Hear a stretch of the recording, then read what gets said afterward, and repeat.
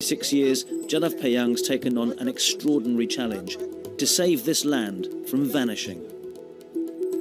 যে 79ত পলংকৈ বানপানীত যেতিয়া ইয়াত অভাৰফ্লাড হৈ গৈছিল জাবৰ জোথৰ লাগিছিল অৰুণাচল প্ৰদেশ চাইনাৰ পৰা যেতিয়া হাফ বেংকবোৰ গুচি আহিছিল পানীত অভাৰফ্লাডত তেতিয়া ফটকে পানী শুকাই ইয়াত জাবৰ জোথৰ লাগি গৈছিল জাবৰ জোথৰ লাগোতে তাত শতাধিক সাপ পাইছিল জুন জুলাই মাহত আগত জেঠ মাহত 12 খৰ মাৰে সেই বছৰ 23 খৰ মাৰিছে 23 খৰ মাৰতে সাপৰ মৃত্যু হৈ গৈছিল শতাধিক সাপ মৃত্যু হৈছিল.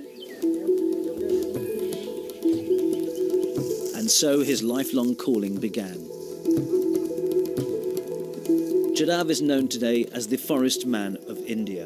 He began planting trees so the roots would bind the soil, soak up excess water and prevent the land from being eroded by flooding.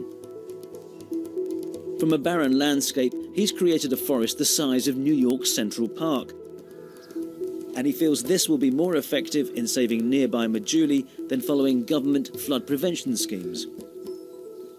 ইয়াৰ মূলতে হল মাজুলী বচাবলৈ হলে কংক্ৰিটৰ ফৰেষ্ট আৰ্টিফিশিয়াল কৰিব নালাগিব আৰু তেনেকৈ যদি মাজুলী গোটেই সাইটটো যদি গছ গছনি ৰুৱে পৰিবেশ সুন্দৰ কৰি ৰাখে তেতিয়ালে মাজুলীটো বাচি যাব.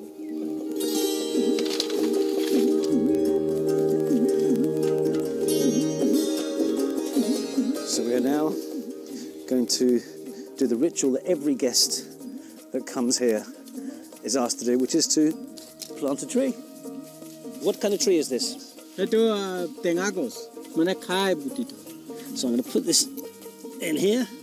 Yes, it's good. Jadav has spoken at environmental summits all around the world, and his roll call of guests is equally international.